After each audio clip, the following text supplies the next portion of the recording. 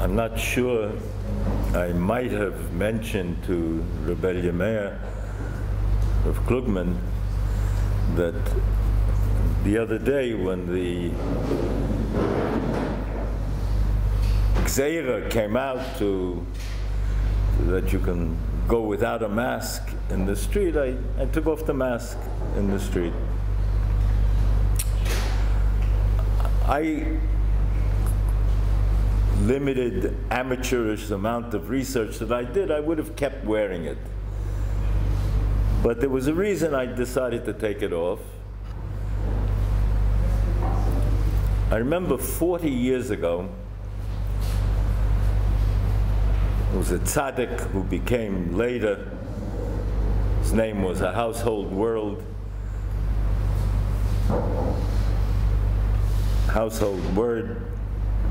Rabbi Schuster Zatzal. Rabbi Schuster freelanced going to the Kaisel. It was his own initiative. By the way, he was probably listed in the Guinness World Book of Records as the most shy person in the world. And on his own initiative, somehow, the Rebbeinu Shalom gave him this initiative, not institutionally as a yochid. He went to the Kaisel and he began bringing people to Osameach, Eshatera.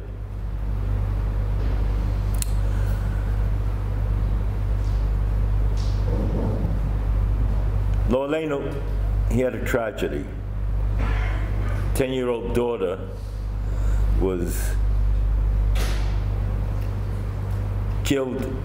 A truck ran her down in Ezra's Torah in the street, and he was sitting shiva. Rabbi Schuster sent a shaila to Rabbi Yashiv to ask Rabbi Yashiv, can he get up in the middle of Shiva to go to the Kaisel, because the student that's there today won't be there tomorrow. It's Pikuach Nefesh. Tzatzolos Nefoshes. So Rabbi Yashiv sent back a shliach saying, Me'ika adin, primarily, essentially, yes. But you don't do things, we have a Kabbalah, that's our hanhoga, that's the norm of how we behave. We don't do things that will portray us and present us as peculiar and eccentric.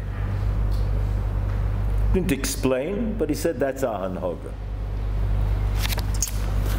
I mentioned this to a shochan, a Talmud Chochem, and he immediately, a neighbor of mine, Rav Shkedi, and he immediately related it to the Rambam in Hilchos Nozir, that the Rambam says a father can theoretically accept Nazirus, the state of being a Nozir, for his son. But if the son is a cotton, and the family and the son don't want it and are uncomfortable with it, they don't have to accept it. They feel awkward. It's making them look extraordinary. Not in a positive extraordinary, in a negative extraordinary.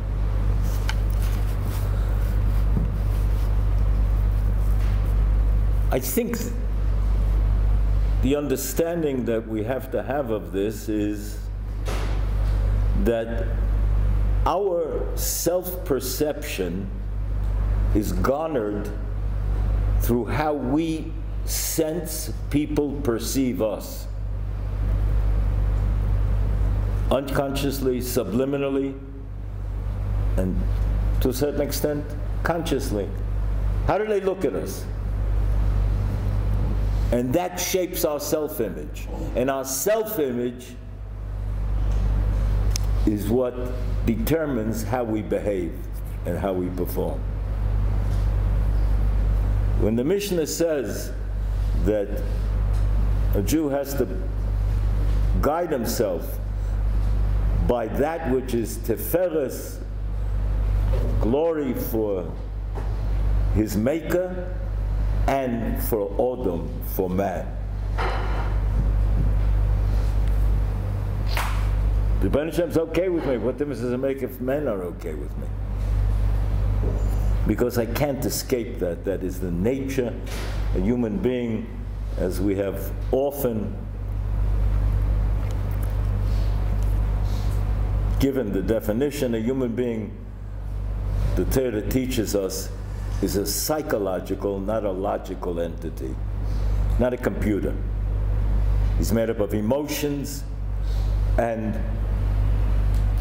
physiology, and everything kicks in to shape, determine his own self-image. And that, in turn, makes the difference of how he behaves.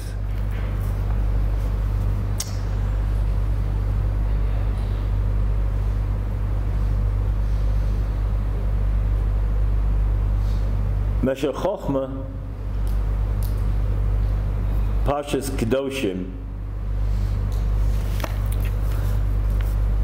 I urge you to learn it word for word on V'ahavta Re'acha Kamocha. Probably the most commonly quoted posuk, verse from the Torah, usually misquoted as thou shalt love thy neighbor as thyself. It's not neighbor. Re'acha is friend.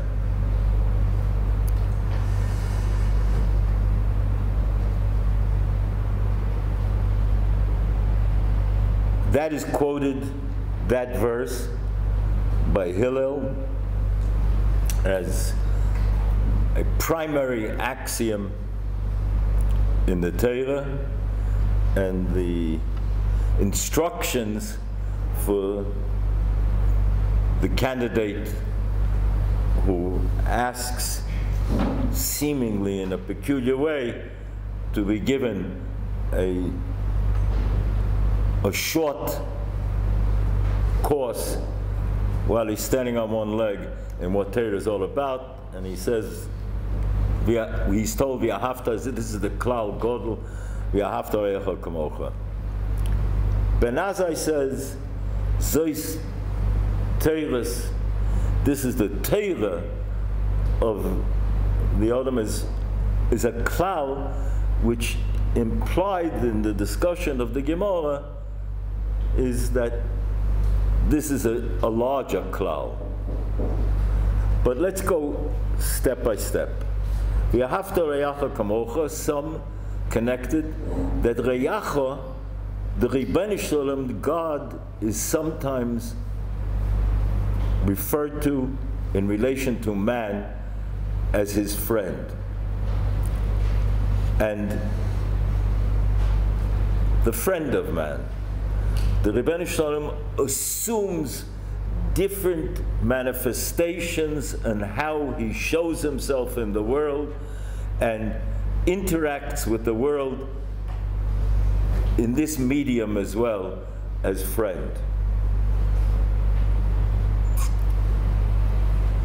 So it includes the famous question, V'ahavta re'acha kamocha, only is man man.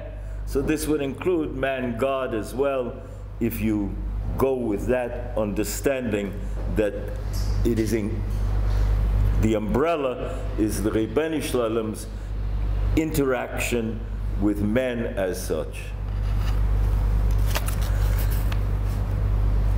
In this discussion of V'ahavta re'acha kamocha, this verse, Rabbi Simcha describes, brings the Medrash Tmura, that the famous inductive argument that if you find something that is well designed, organized, put together, it screams, it yells that this was intentionally designed as such, there must have been a designer.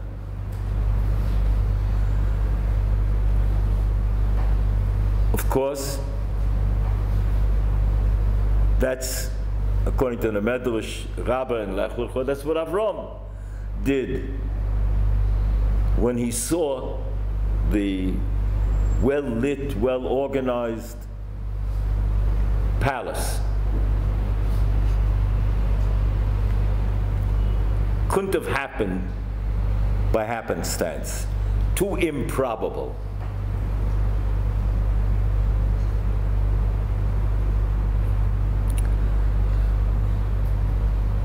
It's a more reasonable assumption to assume, because that is the way we think and the way we live when we find something that was in fact well organized and designed. We immediately conclude that there was a designer. There was some rationale behind this. You don't have to be Sherlock Holmes to figure that out.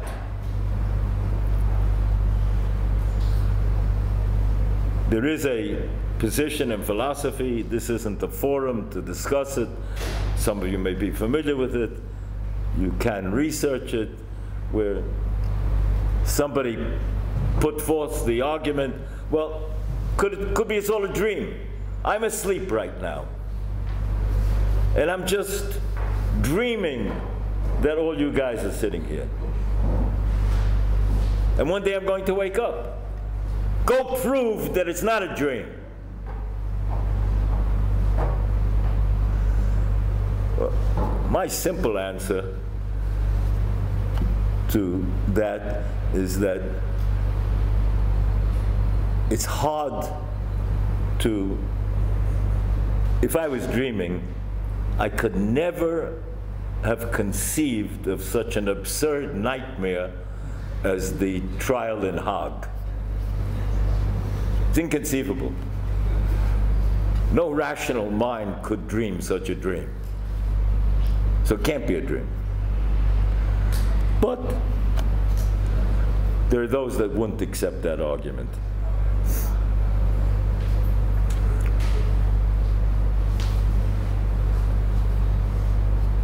Even the leftist world today, in the liberal world, seems to have a penchant for the built-in urgency of man for competition. So even the socialist, leftist orientation feel they have to go whole hog in Hague to compete for who can be more absurd, more outrageously anti-Semitic.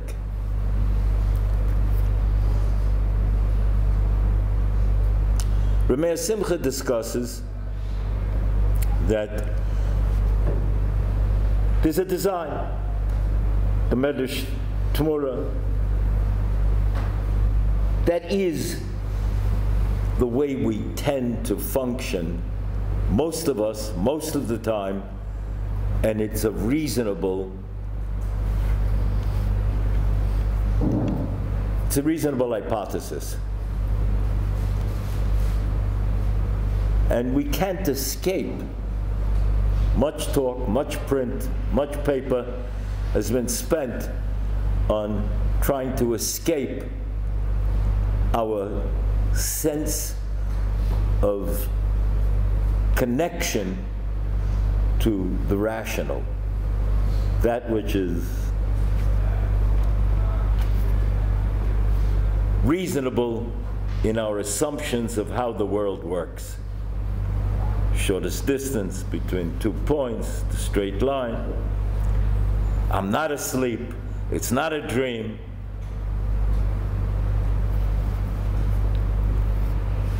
Frequently, the difference between when I will buy into that and when I'll fall back on the argument that, well, maybe it is a dream, is what works for me better.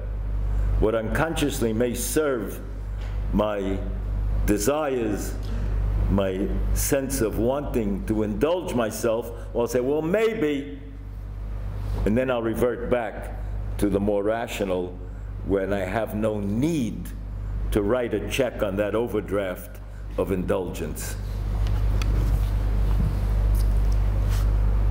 So Rabbi Simcha talks about this, that the world screams and yells. Teleology, purposefulness. Are there intelligent people that will escape that or try and escape that? Of course. Intelligence is only one feature of the collective syndrome of competing needs to be expressed in the human personality. Remember, the peculiar blend of a body and a soul according to our understanding of it. Navigating, negotiating, competing.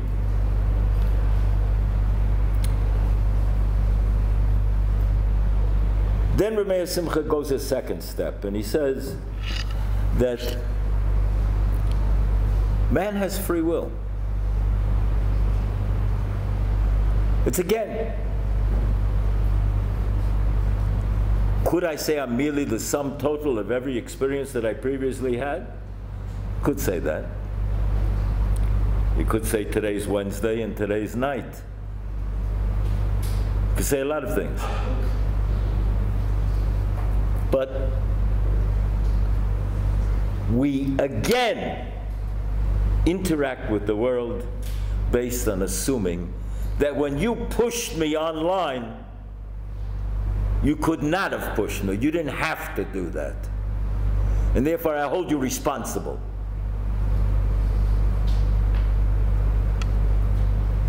It's primary to our thinking and our feeling that we have free will, and we are thus responsible for our actions.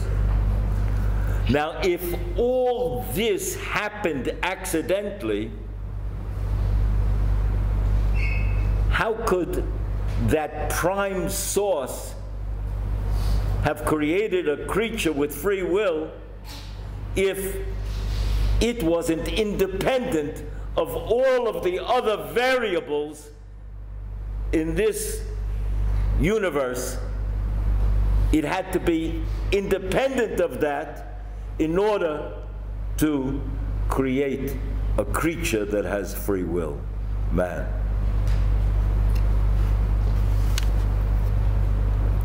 And then he goes a third step. And then within this species called man, there's one group that seems to defy all of the norms of the way history, anthropology, sociology govern the probabilities of the behavior of man. The Jewish people.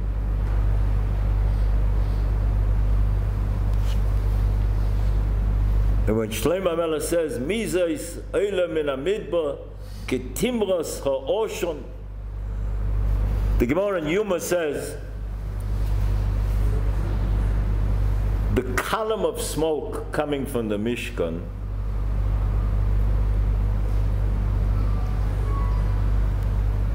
testifies, it becomes symbolic of the uniqueness of Am Yisrael in history. It did move with the wind either to the north or to the south, but as a column. It didn't disperse. It continued as a column. It's not the way a column of smoke behaves. And it's an anticipation, a nevuah, that Klal Yisrael will move in Golus from one place to another, but they won't disperse and disappear. They will continue as an identifiable entity, a unique, peculiar entity in how they behave. The Netziv brings on the pasuk in Malachi, ve'ishru eschem kol hagoyim. The goyim will endorse you. Malachi, the last Navi. Kisiyu atem eretz chayfetz. You will be a nation. You, this people. Somebody's in Brooklyn, somebody's in Argentina, somebody's in Baghdad. They're all over. But atem, you, the people, you will be a nation. Ki atem eretz chayfetz omar Hashem tzvakos. Unique. You continue to care about each other, be devoted to each other, help each other, argue, always. Fractionalism,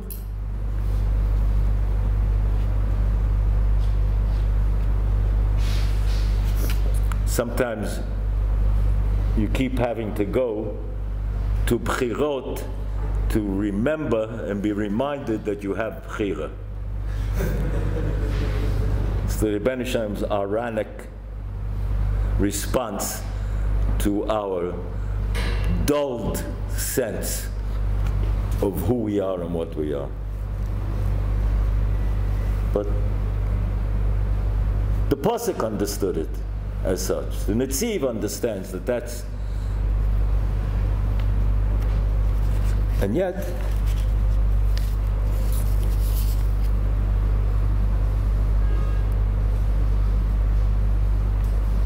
we have in Hosea, Nivla Yisrael ato hoyu b'goyim kechli ein chayfetz bo. You're like a utensil that the nations don't want. They're tossing it away.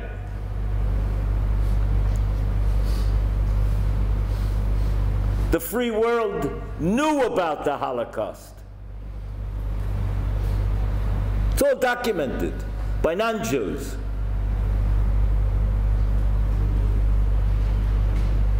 All kinds of junctures. Not just tens of lives, hundreds of thousands, millions could have been saved.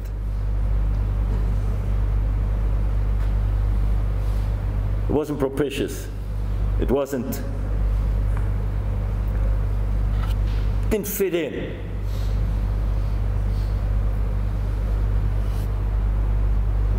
They were given the plans of the tracks leading to Auschwitz, to Buchenwald.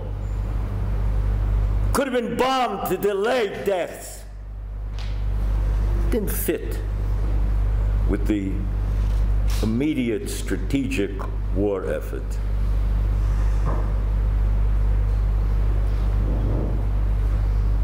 So we should rely on them?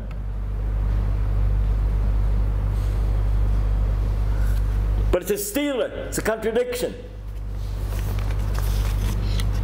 The Pasuk in Malachi says they will endorse your uniqueness.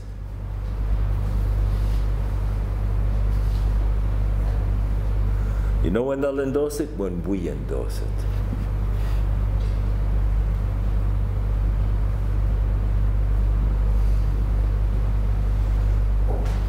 Shem Shmuel brings a medrash. The medrash says, talking about the laws of Yerusha, of inheritance. If a man has 2 wives,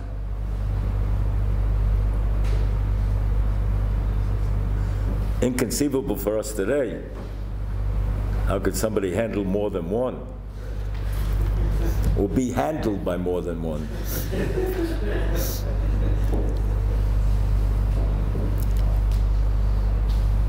But for Takonos Rabbeinu Gershon, that was the mitzvah. It was a different world. Teva changes. That's why you need an oral law, to be able to maximize the potential of the halacha, but again, according to criteria and according to the norms of the halacha from within, not from without. Because as soon as you go outside the orbit of expertise and halacha and objective meseirus, then it becomes hefka. And then you tend to disappear. There's ein chayfetz. There's no desire. There's a disdain. You're treated not just as another nation, you're treated as less than another nation. It's either or, this Sforno says. Am Yisrael, the brocha or the klola. The blessing or the curse. No middle ground. And you'll swing like a pendulum in history based on how you, the integrity, the passion, the enthusiasm, the heroism to which you adhere to the Daf Gemara. Because we have no access to understanding the psukim, the verses from Sinai. And we then again revisit it and come from within. The second luchas, the second tablets, were carved by Moshe Rabbeinu. The lettering is the same lettering. There is a minority position that even the lettering, Moshe Rabbeinu participated somehow in, again, reconnecting to the luchos, and therefore he has a chelik in the ksav. But simple read is that the tablets, most meforshim go that way, and the ksav, the Yosef came back, and the Medrash teaches, and the meforshim speak about it. Again, Rabbi Simcha, the Netziv, and others.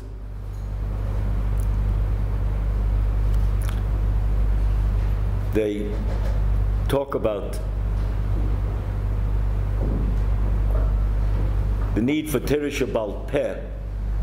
Then, in the second Luchos, begins a new period in world history that we're going to have to adjust to situations, challenges that will be different in every place. And yet we have to remain the same, not to disperse. How are you going to pull that off? Nobody else has ever done that. As soon as they don't have their physical, earthly country, they're gone as a nation. They're not a political entity. And we have to go beyond that. So your choice, says the Shem Mishmul, Yerusha. He has one wife that he ahuva, one wife snua, one wife that he loves and one wife that he doesn't love, despises. You cannot change the order of the Yerusha. The B'chor is the B'chor.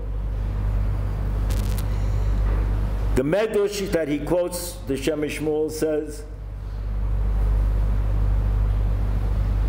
the nations of the world, Ahuva, are infatuated with themselves and their own need to take what they can from their living experience, to indulge pleasure. Seder will negotiate some kind of a methodology of keeping out of each other's way, only for pragmatic considerations, not because it's ideally true. Echad Ahuva, one, that's the nations of the world. They love themselves. Echad Snua, Am Yisrael, the Medrash predicts, will develop a self-hate. There'll be those in Am Yisrael that will absorb the external image that they are picking up as they are persecuted, pursued. It seeps in, and they begin to think of themselves as their pursuers think of them. That's like a kli, like a utensil that is not valued. It's discarded.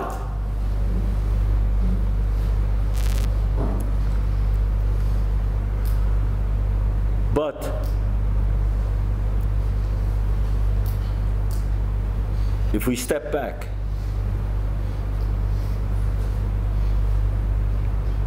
get a glimpse, a moment of objectivity, a moment of transcendence over the din, the noise,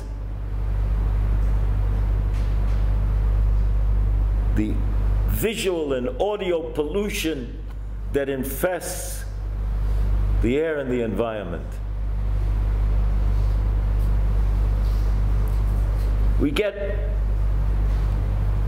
How do we get such a moment of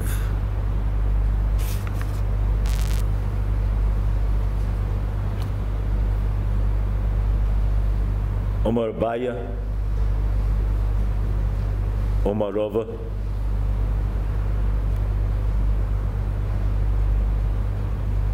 We are then connecting to a moment of transcendence through Torah Shebal Peh, the second Luchas, that is the only medium through which we can get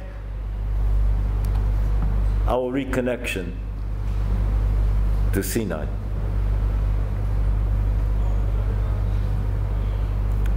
We're in the Yemei Sfira.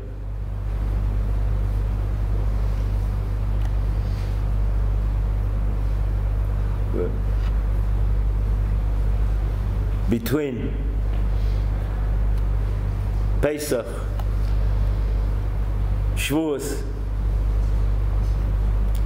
Ramban says it's like a chalamoid.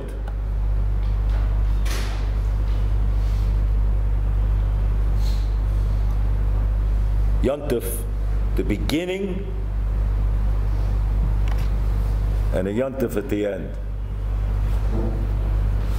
It's connected. It's the climax. Because what was the point of getting out of Mitzrayim? Kabbalas HaTorah. Because without Torah, we might be potentially somebody unique, but we aren't that unique people. It's only with Kabbalas HaTorah that will give us this immunity to the selfishness, anger, disdain that human beings tend to have for each other is when the soul of the Jew is not a vestigial organ. It's being utilized. It's being activated.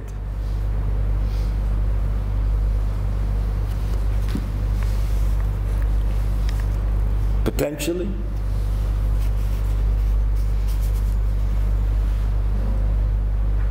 Yitamu chatoim, sin should be erased, eradicated from the world, not sinners.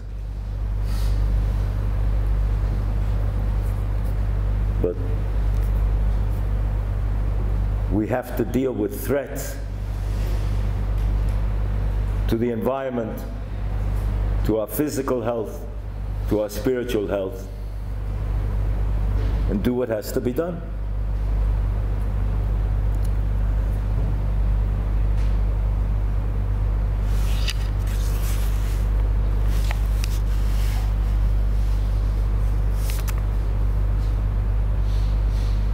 The Or HaChaim HaKodesh brings on the posuk, Kisavo, you come to Eretz Yisrael, again in the Parsha, Unetatem, you're going to plant, Kol Eitz Machol,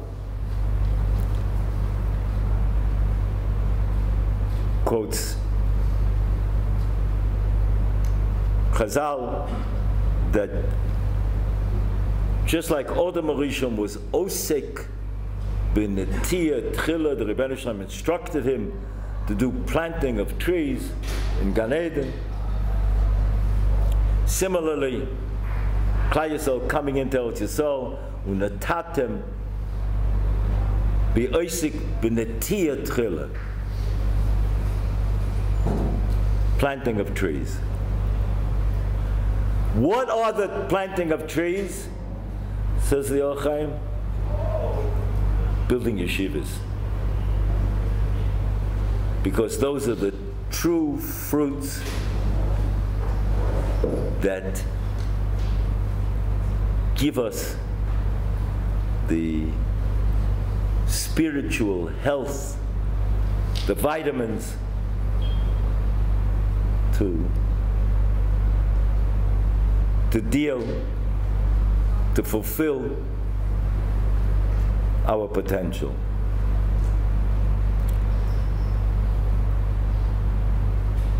The operative klal that ein balanes makia benisoy, that the person who's experiencing the miracle doesn't have the perspective, he's too close to appreciate it. We have to step back and think of the miracles, the consecutive miracles, which is the definition of Nes Nista that the Ramban gives and Rameh Simcha gives. Nisim that happened with the consecutivity as if it was just automatic.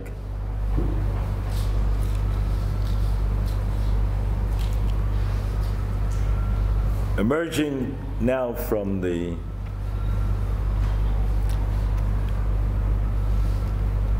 Ben Shalom Zahelfen, emerging from continuing to improve our situation in Eretz Yisrael,